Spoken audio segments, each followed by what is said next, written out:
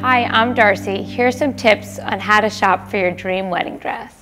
Start early when shopping for your wedding dress, at least 6 months. These dresses are custom made for you, and some of them take longer to order because they have special detail like embroidery or beading, so don't wait till last minute to shop.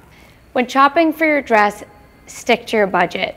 Try on dresses that are within that budget and take into account other expenses like alterations, accessories, and even dry cleaning your dress afterwards. It's important to do your research and have some idea of what you want, bring some pictures, but it's equally as important to be open-minded. So trust your consultant, try on different silhouettes and different styles.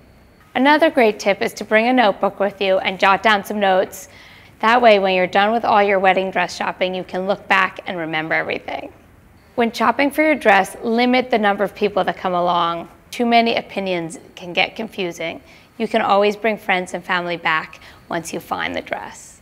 It's important that the dress fit you, so order it in the right size. They can always make it smaller, but it's hard to make it bigger.